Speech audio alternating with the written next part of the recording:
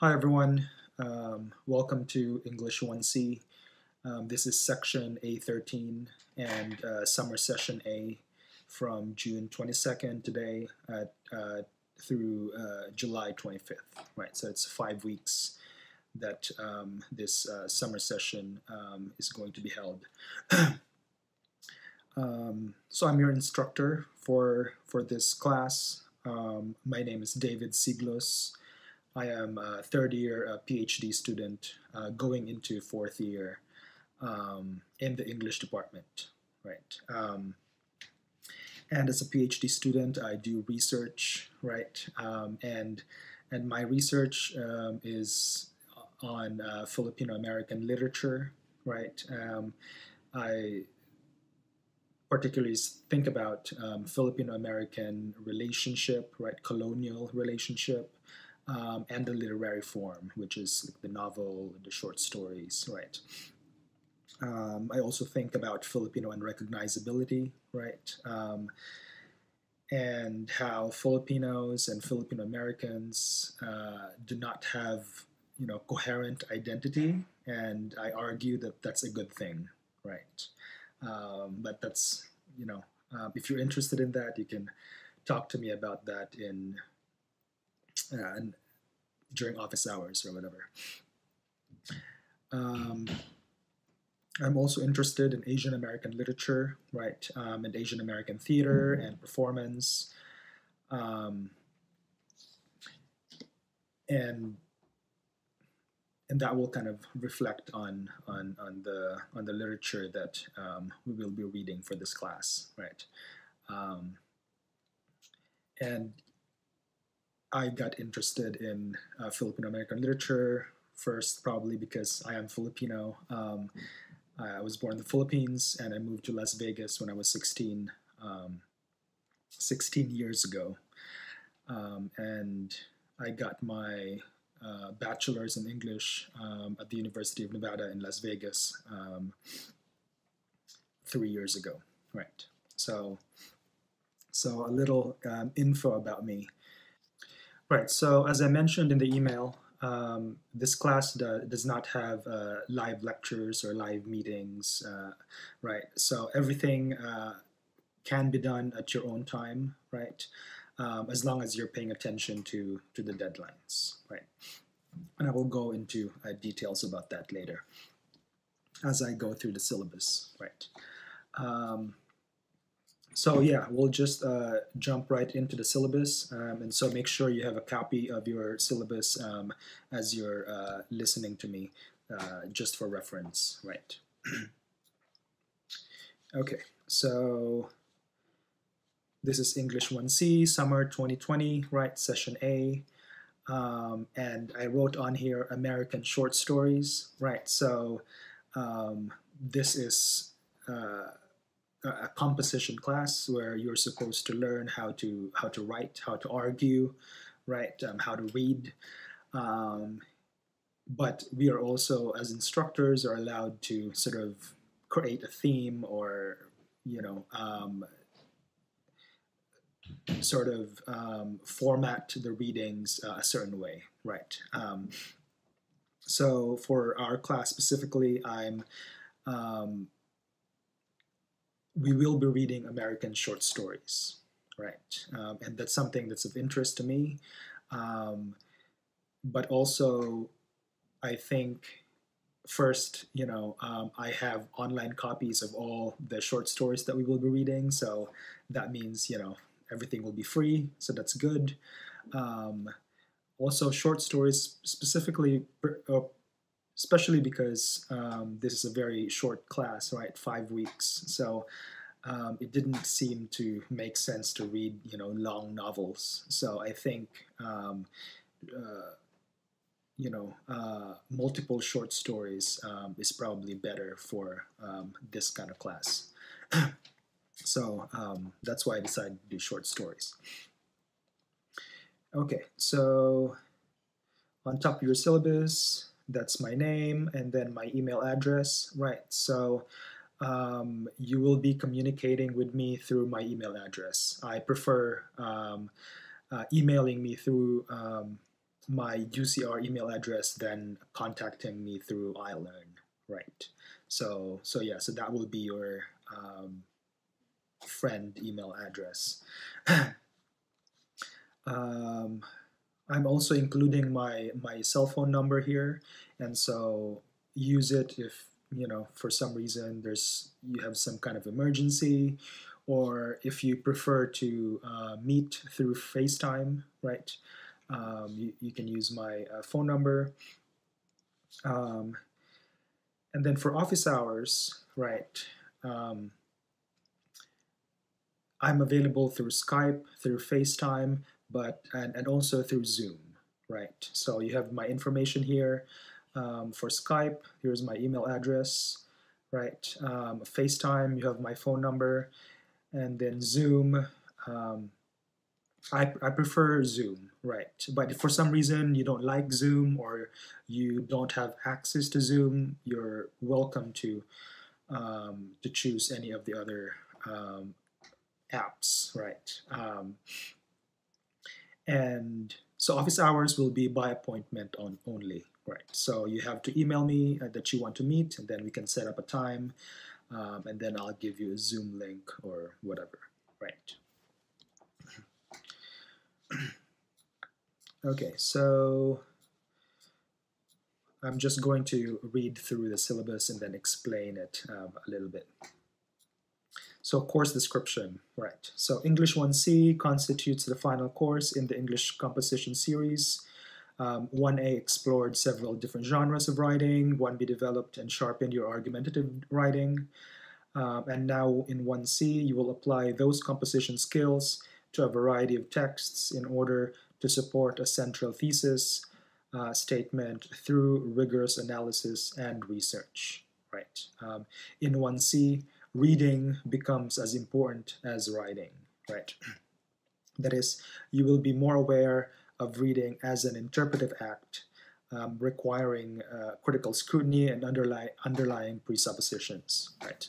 You will deepen your understanding of the shaping power of language and its conventions and become more aware of the collaborative nature of generating meaning. Basic concepts of literary and or cultural theory will also be introduced. Right. And so if you had just taken English 1A and 1B in the last year, we will be using the same format, for the essays that we will be writing here. We are using the same sort of, essay format, right? You have your introduction, and then you have your thesis, right? And then you have your body paragraphs, and then your conclusion, right? And so if you had just taken 1A and 1B, that's probably fresh for you. But if you haven't, if you had not taken, or if it's been a while since you've taken those classes, then you'll probably want to remind yourself, and I will help you with that, right? And so by the end of this course, you should be able to develop critical thinking and analytical skills, which can be applied towards written composition, right? Identify and utilize basic concepts of literary and cultural signs. Read closely, critically, and resistantly, right? Distinguish between and explore the relationship between the form and the content of text. Identify and analyze how context, form, and content work together to create meaning, right? Utilizing writing and revision skills to improve analytical insights and written communication, right? And hopefully, right, by the end of this course, hopefully you will learn how to read for pleasure, right? These texts that I've chosen are personal, or yeah, they're personal favorites, right? These authors that we will be reading, I've sort of followed them and read multiple works by them, and I enjoy reading them, right? And so I hope that sort of joy and that sort of pleasure that you get from reading, not just because you have to read it, and we read it because we have to, but um, if you can learn to just enjoy it, right? Um, I think that's all I can ask, really. Okay. Required texts, right? So I also mentioned in the email, the only text that is required from you is arguing about literature, right? And make sure it's the 3rd edition, right? And I've included a hyperlink here of the website where you can get a copy of the ebook to rent or to purchase, right? And like I said, all the other readings I will provide them for you, and they're actually already posted in iLearn in course materials, right? So if you want to check them out, they're all there. So required tools, internet connection, right? YouTube access, that's where I will be uploading my lectures. Google Docs, I find Google Docs very convenient, especially with online teaching. And so I think that would be preferable. I also use Microsoft Office, so we can do that. Zoom also, right? Oh, and I also want to mention, right, about the book. The book is about $22 to rent, and maybe 30 something dollars to purchase, right? And financial insecurity is a real thing, and if for some reason you cannot afford the book, right, and you don't need to give me any reason, right? But if you can't afford it, just let me know, email me privately, and I will help you get the book, right? No questions asked, so just let me know.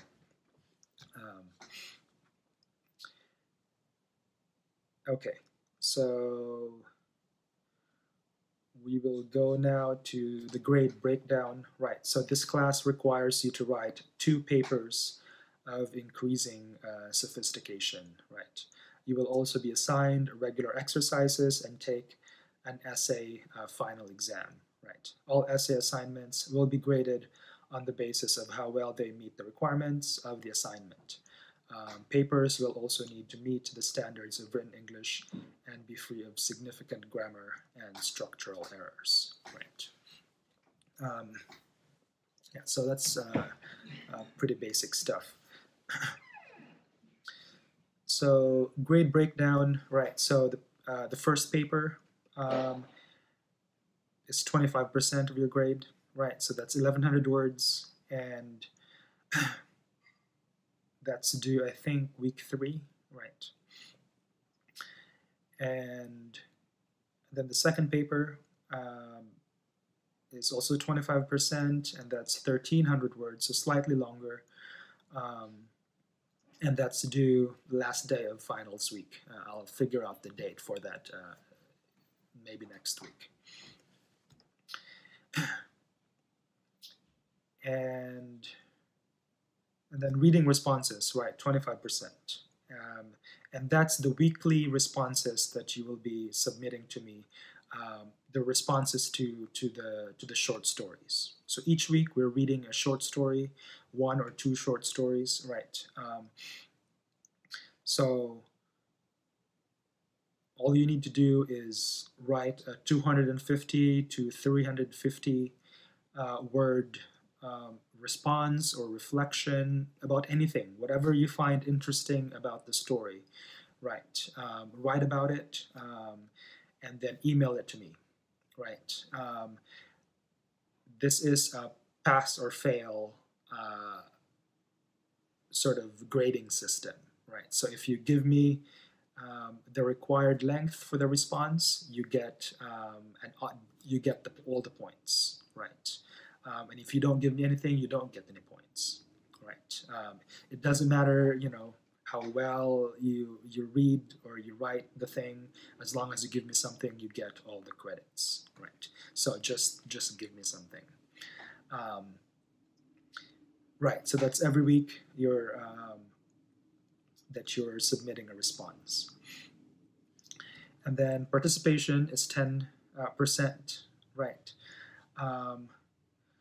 And really, participation is hard because of the online setup, right? So what I'm going to do is,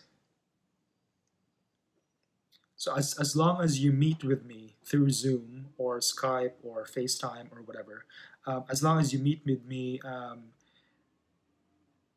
for office hours at least once in the quarter, right, you will get all 10%, right?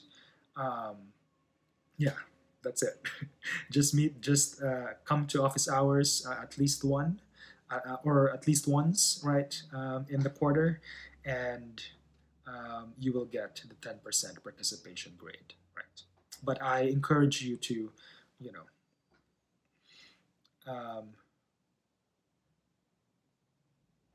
yeah, meet with me in office hours anyway, right? But yeah, as long as you do that at least once, you'll get the automatic 10%. Okay. So final exam is 15%, right? And that's usually just like an essay, sort of like a short essay, as essay type exam, right? But I'll talk more about that later.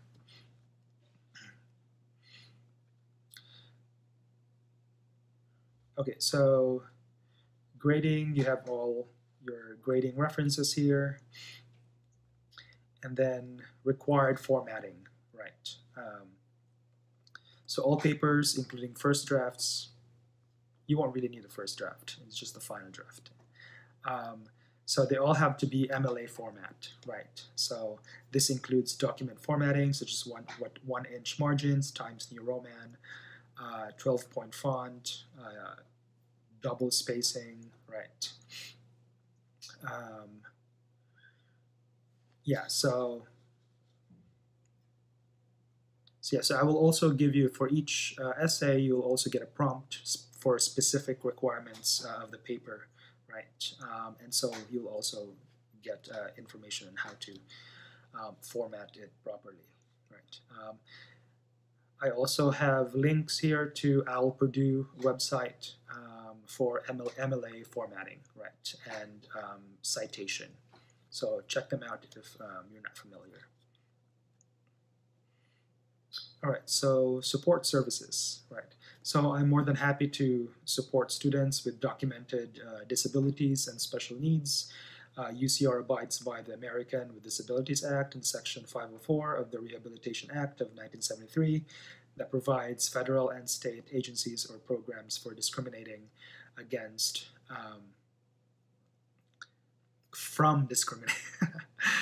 programs from discriminating against qualified individuals and with disabilities, right?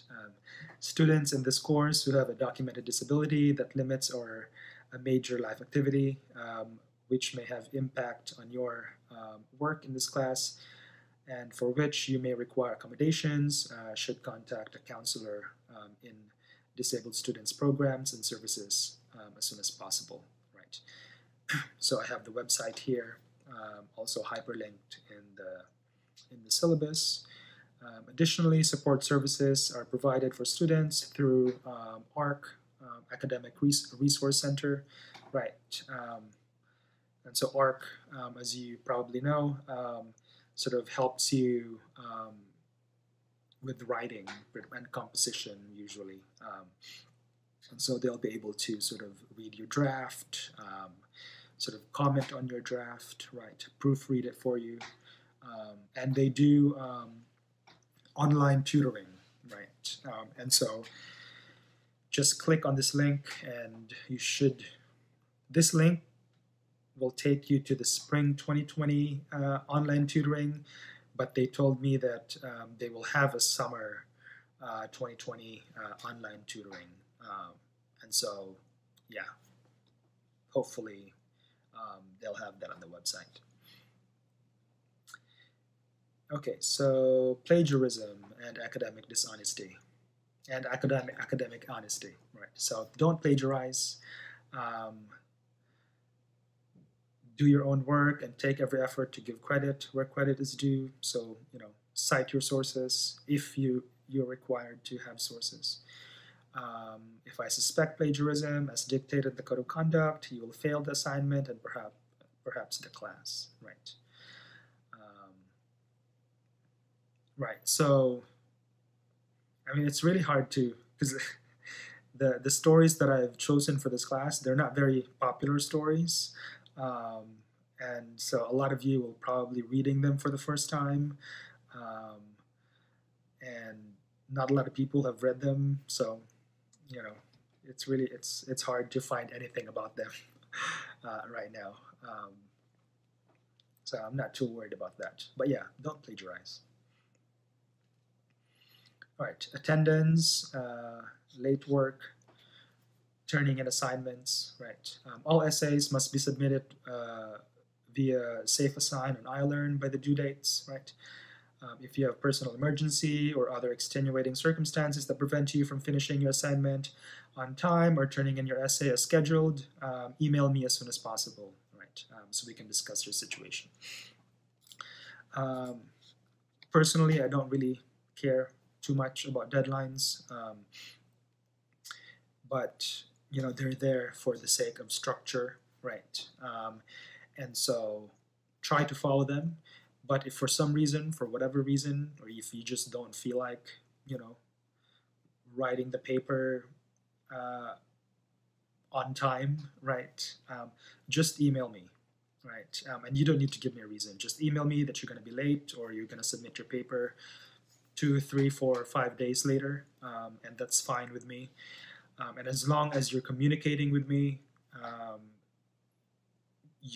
will not penalize you, right? Or yeah, your grade will not be penalized. And yeah, but also think about it, right? If you're putting off your work, that means they keep adding up, right? And so, it's probably better to spread them out and do them within the deadline than wait for them and get and then they get piled up. All right, so communication standards, right? And so please check your university email daily. I suggest connecting it to your iPhone, right? So a lot of my communications will be through RMail, right? So your Gmail, UCR Gmail account, that's how you're going to get communication from me. I will try to, as much as I can, every time I send you an email, I will also send you an email through iLearn, just so there's duplicate email that gets sent to you, just in case you don't get my Gmail email. But yeah, check your Gmail every day, because that's how I'm going to be contacting you. And make sure you are using your UCR Gmail, not your personal Gmail, but your Gmail account that's been given to you by UCR, right? That's what I'm going to use, and I expect you to also use that, just for legal and logistical reasons, I guess. Okay, so now we can go through the schedule for this class, right? So the breakdown, I think, is pretty self-explanatory, right? And so the days here are really just suggestions, right? They're not, so yeah, like it says Monday, just that's just for me to like organize things. But obviously, if you want to read all the readings on the Friday and then watch all the lecture videos in one day, and then give me your response, that Sunday, that's up to you. You can do the readings and watch the lectures whenever you want, right? These days are just for me to um, kind of break down the work, right? But the days that you're supposed to watch the video, right? That's the day that I'm uploading the video, right? So ideally, I might be late one day or a couple hours, depending on internet connection or whatever. Because I'm also editing this. I'm shooting the video and then editing it, every week, right? And so I'm reading the stories, at the same time that you guys are, and then I'm also, shooting the video and then editing it and then uploading it, at the same time. So I can't do everything sort of too much ahead of time, right? And so, yeah, so ideally I would be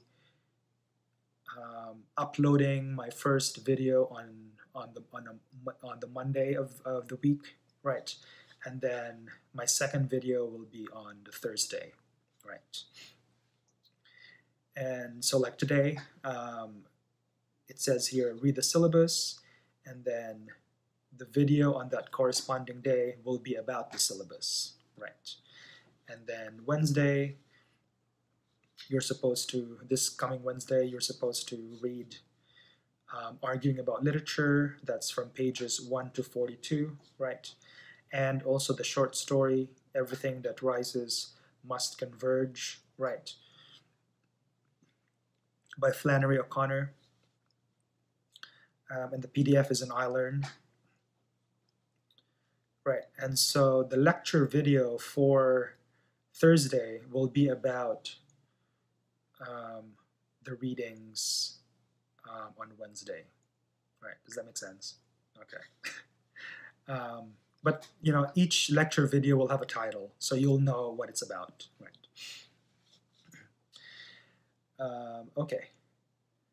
And so the first reading response will be due on Sunday, right? So it's due every Sunday of the week or the weekend, right? So that's 250 to 350 word response reflection on the week's short story, and then email it to me, right, as a Google Doc, PDF, Word doc, or Word doc attachment, right?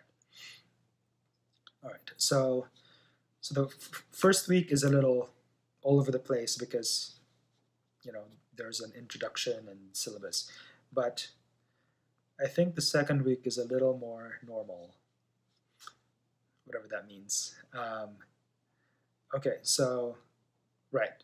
So for example, on Monday, you're supposed to read pages 43 to 97, right? And then the lecture video that I will upload on Monday will be about that reading. And then the Wednesday, A Temporary Matter by Jhumpa Lahiri, right?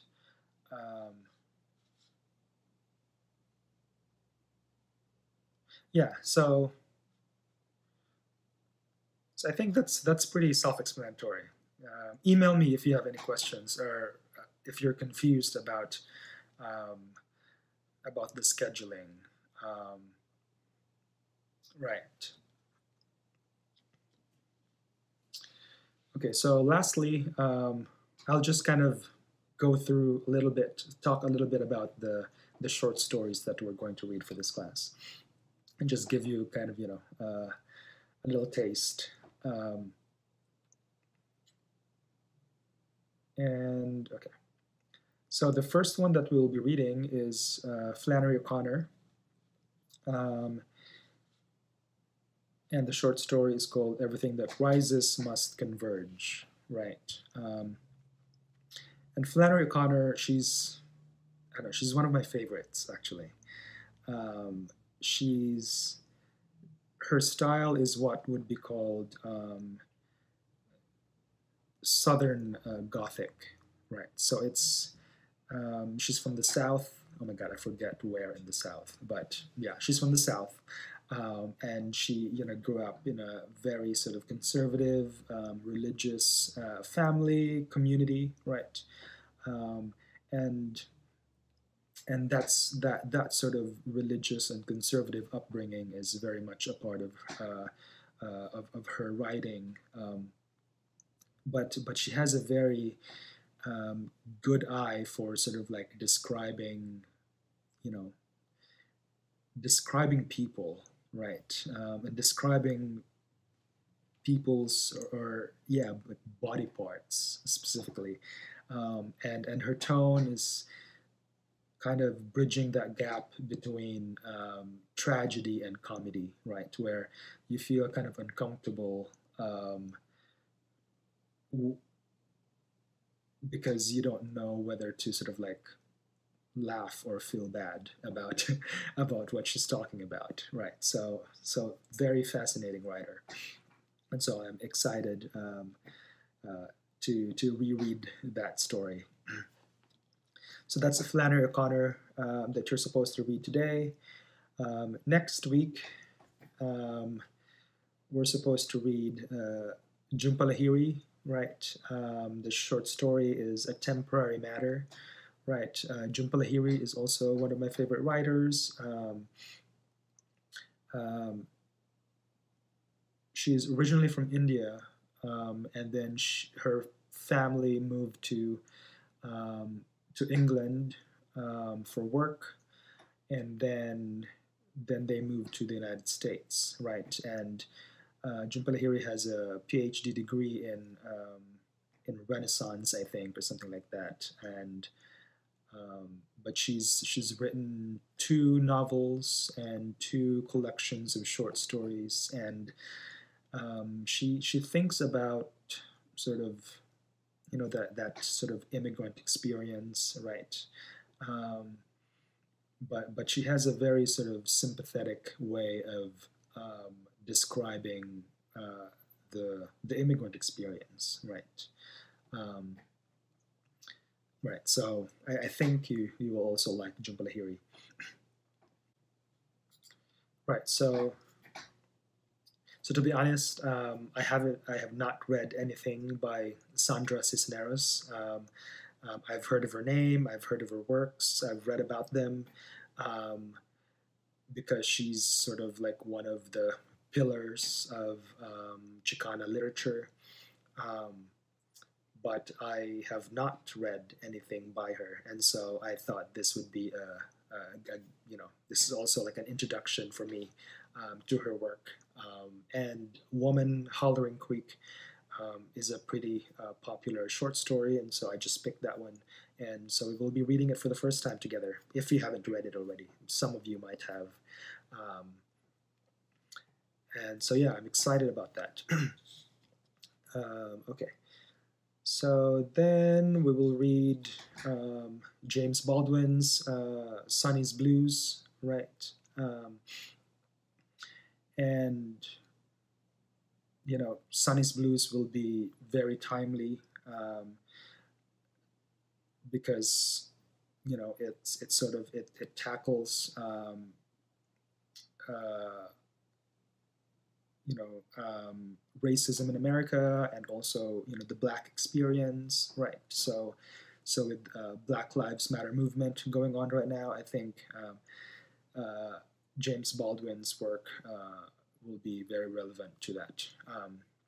Right, and it's just like a very well written short story also, and sort of very personal, and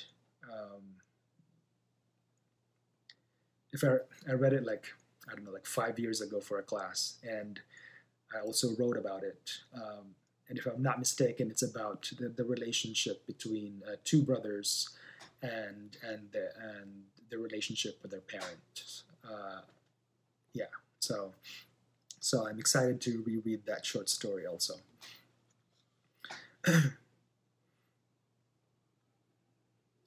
Okay, and then for the last week, we will be reading Gina Apostol. The short story is Kunanan's Wake. Right. I actually haven't read this short story before. This will be my first time reading it also. But I've read Gina Apostol's novels. She's a Filipino-American novelist and short story writer and critic, right? And I think she's a great writer. And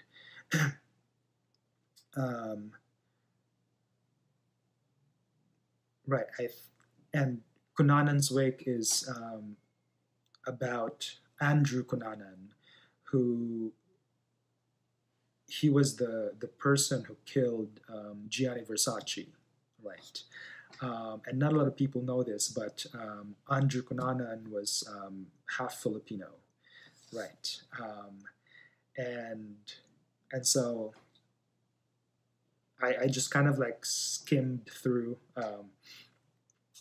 this short story, and it is about Andrew Cunanan, the murderer of Gianni Versace, and yeah, and so Andrew Cunanan is also very interesting to me because